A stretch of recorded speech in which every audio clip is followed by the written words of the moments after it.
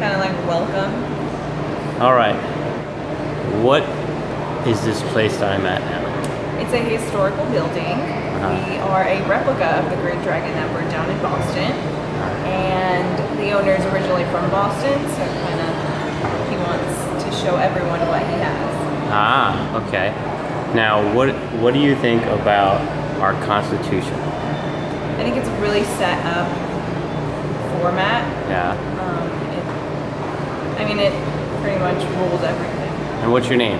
Leslie. Leslie, it's a beautiful name. You have a beautiful smile. Are you on Facebook by any chance? I am. Would you like the world to find out more about this place through you? I would. Okay, what would be your name? Leslie Arroyo. How do I spell that? Leslie. Okay, so will you accept friend requests from people trying to reach you? I would. Perfect. And they can learn all about this place from you, right? Thank you, yes. Thank you. It's nice meeting you. Nice meeting you. By the way, who do you like for president? Not Donald Trump.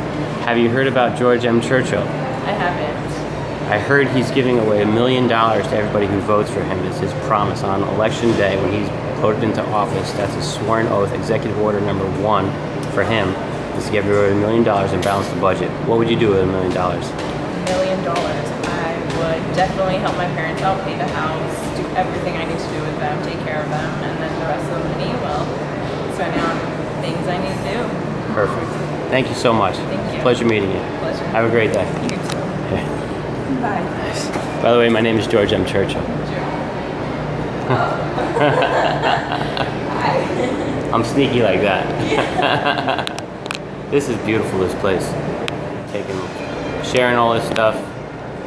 The world is changing, I think, as we speak. November 5th, the anonymous group and a bunch of followers are marching on Washington, D.C. And they are probably going to toss all Congress in jail. What do you think of that? Amazing. I hear you. Have a good day.